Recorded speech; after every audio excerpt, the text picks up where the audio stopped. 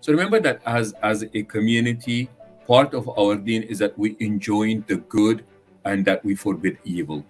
The goodest of goods, the best of goods are shared goods. No good is good if it's only good for us. The best of goods are absolutely shared goods.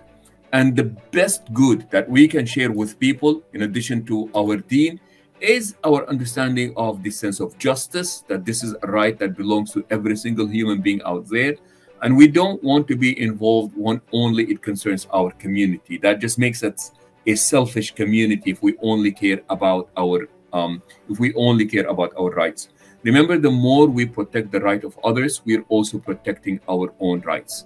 In the Islam, we are taught that the main reason why Allah sent messengers, Allah tells us, لِيَقُومَ النَّاسُ بِالْقِسْطِ, to establish to people, the idea of, to teach people how to establish justice. It is the most important element in keeping any healthy, good society. And we need to fight for this. Number two, please keep hope alive. It's very easy to lose hope and go into despair in this current situation. We know that in the hadith, the Prophet, peace be upon him, said, Al-fa'lu husnul khuluq. He said that to be an optimist is the best of, that's like the best character to have. And like we said, it's very easy to be a pessimist at this point, given what is going on. And also remember, just keep fighting, because the point is not to win. The point is that you remain on this journey, that you are attempting to do something that is good. You mentioned that the case has my name.